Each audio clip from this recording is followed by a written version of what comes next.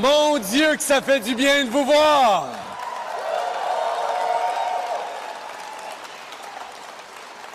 Merci Brenda, merci pour ton leadership, merci pour tout ton travail, mais merci à vous tous d'être ici. Quelle belle gang ce soir. Le party des fêtes avec vous, là, c'est une de mes traditions préférées. Je suis très heureux d'être tous ensemble ce soir. What a great pleasure it is here to be here.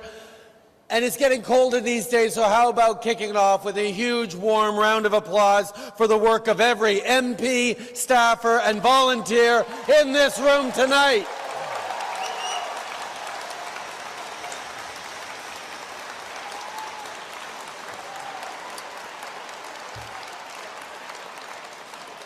And while we're on applause, how about a massive round of applause for someone who gave her farewell speech in the House tonight, Carolyn Bennett.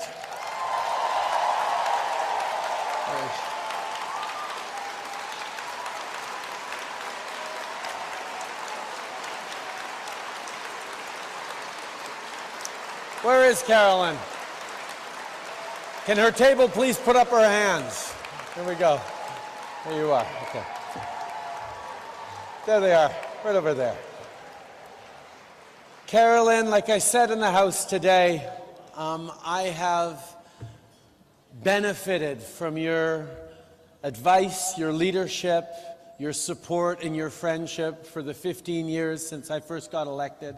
And I have to say something that we would all want to be able to say or have said of ourselves after we leave this place.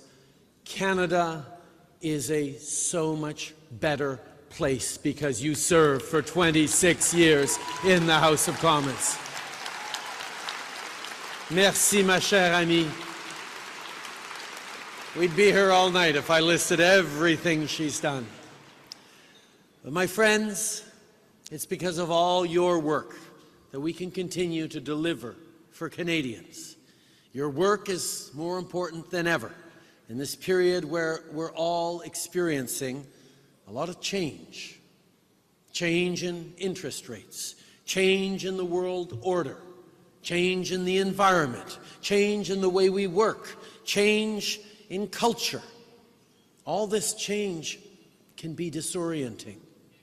But this is why the choices we make right now are so consequential. Because the world is going through change. And we need to make sure that this change benefits Canadians.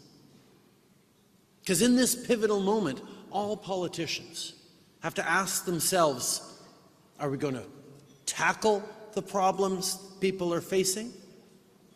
Or are we going to exploit them? Are we going to solve the problems making Canadians more anxious?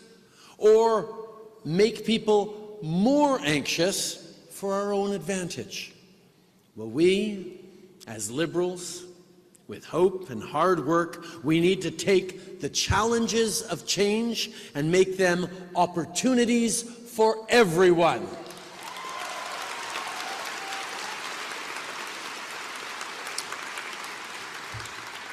Vous savez, quand on a formé le gouvernement en 2015, après 10 ans d'un gouvernement Harper-Poilievre, sans vision, on s'est mis au travail et on a tourné les défis en opportunités. On s'est attaqué au changement climatique.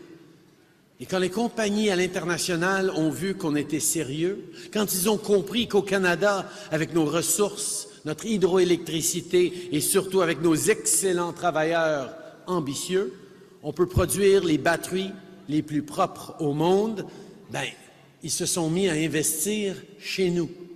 On a pris un défi comme les changements climatiques et on l'a tourné en opportunité économique.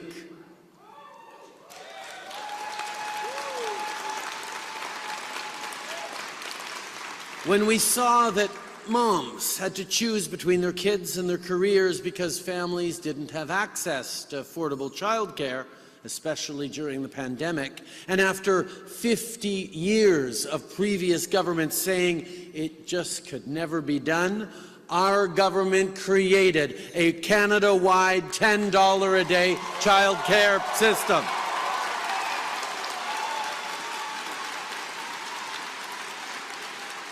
And because of this work, women's participation in the workforce is now at a record high. And remember, the economy is not numbers, it's people. People like Susanna in Mississauga, saving hundreds of dollars a month on childcare, which gave her the freedom to choose to go back to work. You have all heard thousands upon thousands of stories just like this across the country, because childcare is not just social policy, it's economic policy.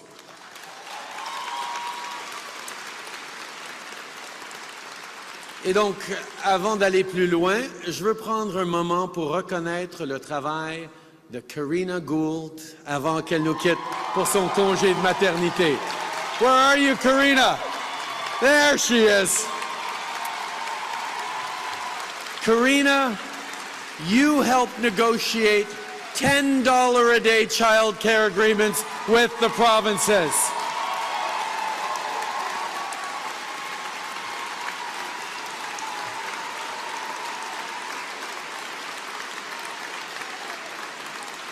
You are the youngest woman ever to serve as cabinet minister,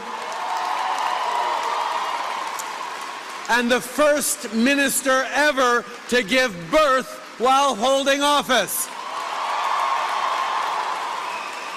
And while we're applauding, in a few weeks, you'll also become the second minister ever to give birth while in office.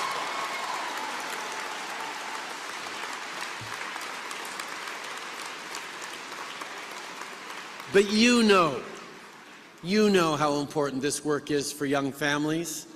Your husband Alberto, your son Oliver, and your imminent daughter are all lucky to have you. And we're lucky to have you as a team and as a country. So let's give Karina and the whole team who works with her so hard every day in the House Leader's office a huge round of applause.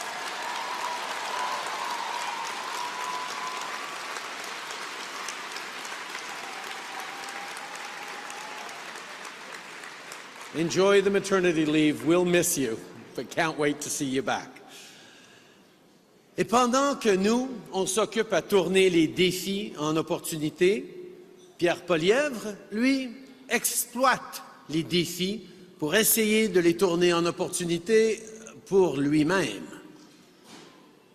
See, people ask me, why do I want to run in the next election? It's because I'm fighting for the middle class. I'm fighting for reconciliation. I'm fighting for climate change. I'm fighting to build an economy that works for all Canadians. I'm running because now is not the time to stop fighting for progress.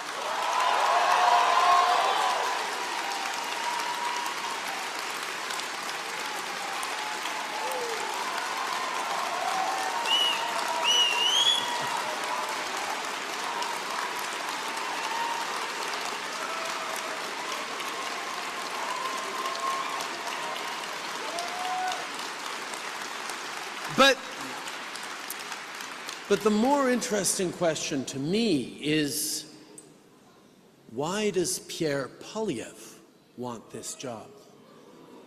To import far-right populist politics to Canada? To call people's homes shacks and use homeless people as props? To ramp up bullying on 2SL LGBTQI+ kids as a wedge for politics? To cut the programs Canadians rely on, like dental care and child care? To be honest, I don't think he knows the answer to that question, and that's what makes him so reckless. Le monde traverse une période difficile maintenant, avec des imprévus comme la pandémie, les conflits, l'inflation mondiale. C'est comme si on avait frappé de la glace noire. Puis la solution de Pierre Poilievre, c'est quoi? C'est d'essayer de nous vendre un char sans pneus d'hiver. On a besoin de rester solide sur nos valeurs pour passer à travers ces moments de conséquences. And you know, if you want to be Prime Minister, you have to be able to answer tough questions. Families are worried about the cost of housing, and he sends a link to a 15-minute video riddled with inaccuracies. Canadians are worried about the rise of hatred and polarization, and he chomps on an apple. There's an accident near our border, and because he gets his news from Fox, he calls it terrorism. Poilievre calls his approach common sense. It's absolute nonsense.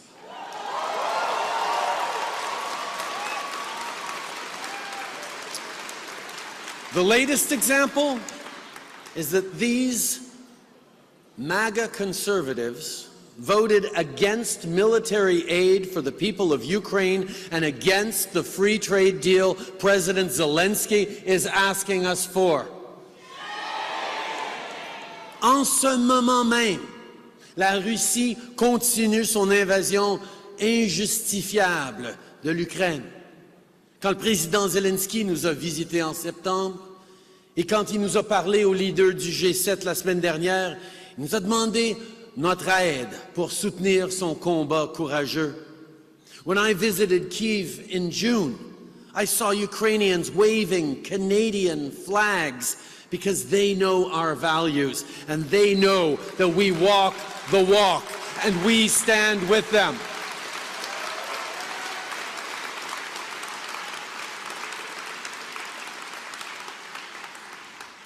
But now, the Conservative Party of Canada is throwing Ukraine under the Russian bus to score cheap political points with their MAGA base.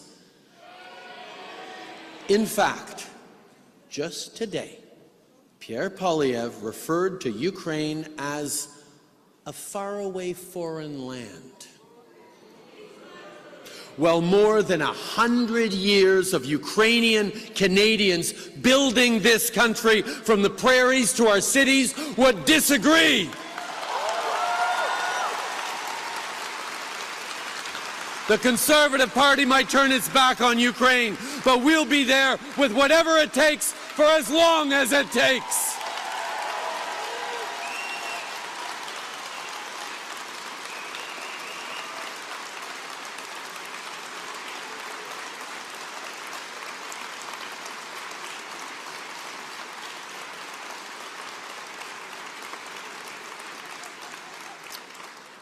Évidemment, il n'y a pas juste l'Europe qui est aux prises avec un conflit déchirant.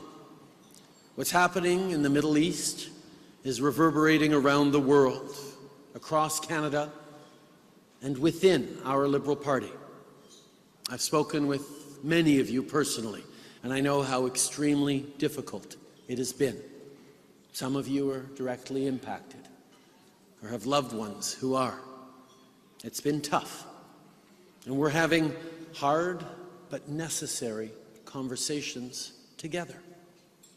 One of the reasons we're having these conversations within our party is because we are the most diverse political party in this country. And that's a good thing. If we can't have those difficult conversations amongst ourselves, how can we expect Canadians to have them? Au Canada, on réussit la diversité mieux que partout ailleurs. Nommez-moi un seul pays à travers le monde où les gens sont aussi libres de prier, d'aimer et de s'exprimer dans toute leur diversité. Mais on n'est pas arrivé là par accident. On ne va pas continuer sans effort. And while we're all having those conversations among ourselves, let's remember that Canada is the only country in the world to have both a special envoy on combating anti-Semitism and a special representative on combating Islamophobia.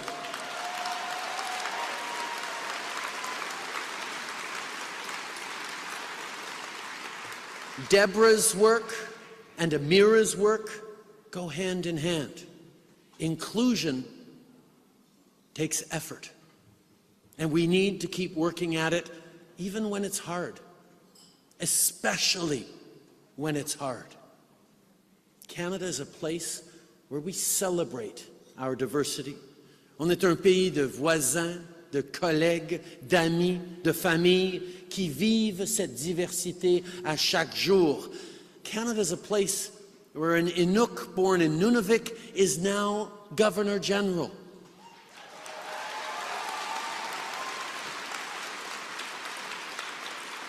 C'est un pays dans lequel on peut répondre aux questions au Parlement dans les 2 langues officielles, comme Pascal Saint-Onge l'a si bien rappelé aux conservateurs.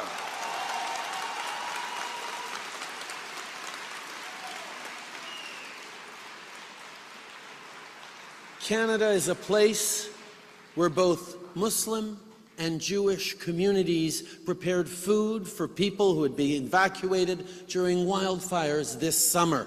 These are all Canadian stories, and now more than ever, let's remember who we are.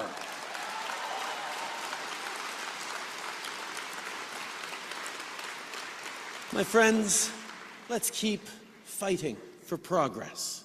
This is how we turn challenges into opportunities. Continuons de nous battre pour protéger nos terres et nos océans. Continuons de nous battre pour l'égalité homme-femme. Continuons de nous battre pour s'assurer que les armes d'assaut restent illégales. Continuons de nous battre pour devenir un leader de l'économie carboneutre de demain.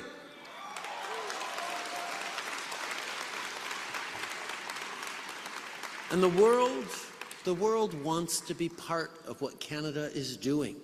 This year, Canada ranked 3rd for foreign direct investments of all the countries in the world.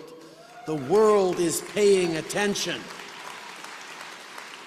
And for next year, both the IMF and the OECD project that Canada will have the strongest growth in the G7.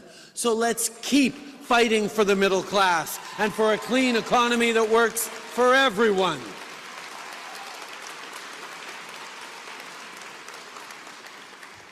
There is now clean drinking water in 96% of First Nations communities, but let's keep fighting until we reach 100%.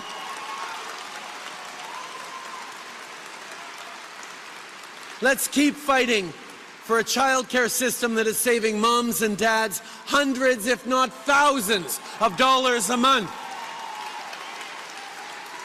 Let's keep fighting to lift even more kids out of poverty. Let's keep fighting for a plan that will fast-track the construction of hundreds of thousands of additional homes across the country. Let's keep fighting to protect the freedom of people to love whom they love. And let's keep fighting to make sure that every future government of Canada is pro-choice, because women's rights are non-negotiable.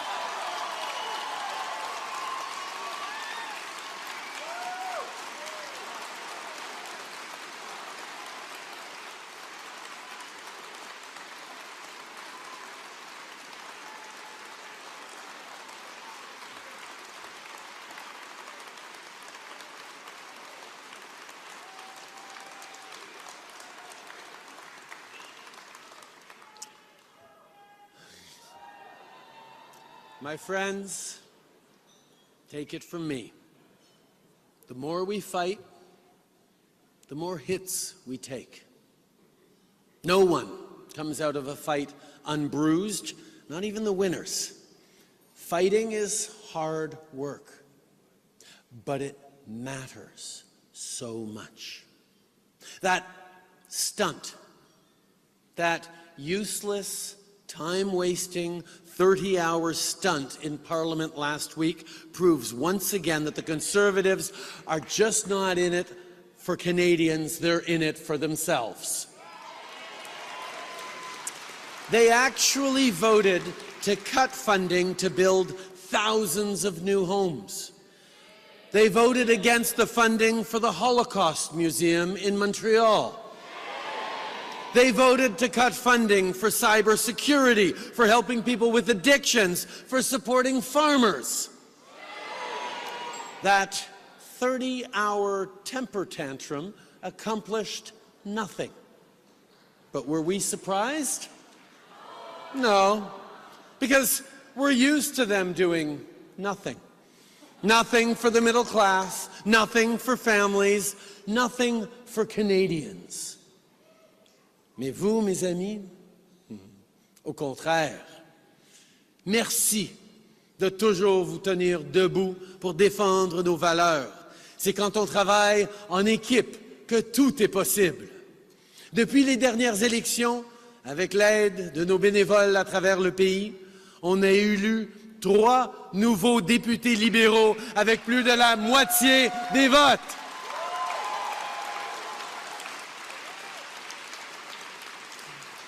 Il y a eu 4000 personnes qui ont participé à notre dernier congrès libéral, presque le double du congrès des conservateurs, et pour la moitié de nos participants, c'était leur tout premier congrès. On vient de réussir le meilleur mois de novembre de l'histoire du Parti libéral en termes de levée de fonds. We just achieved the best ever November for grassroots fundraising in the history of the Liberal Party of Canada.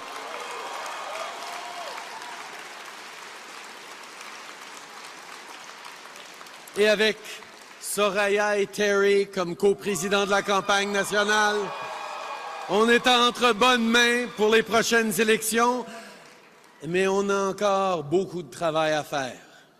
Continuons de faire des appels, de cogner aux portes, de partager notre message sur les réseaux sociaux.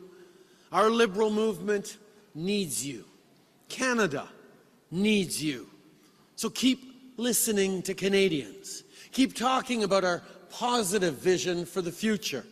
Continuez de parler de la classe moyenne et de tous ceux qui travaillent fort pour en faire partie. Continuez de parler de démocratie, de liberté, de justice. Keep talking about how we're not only meeting our climate targets, but we're on track to exceed our goals. Keep talking about growing the strong economy from the middle out and the bottom up, like what we're doing in St. Thomas, Bridgewater, Fort Saskatchewan, Maple Ridge, and right across the country. Let's keep reminding people that even though we have a lot of work to do, Canada is not broken.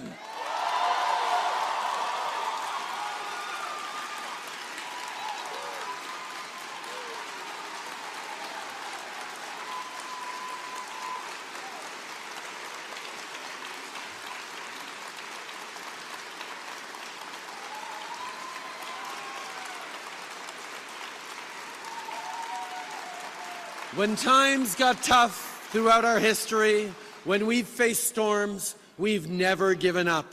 We've rolled up our sleeves, redoubled our efforts, and turned challenges into opportunities. My friends, another year is ending, but the fight for progress continues. Canada is the very best country in the world. Let's keep working to make it even better. Merci, mes amis. Thank you so much. Joyeuses fêtes! Happy holidays!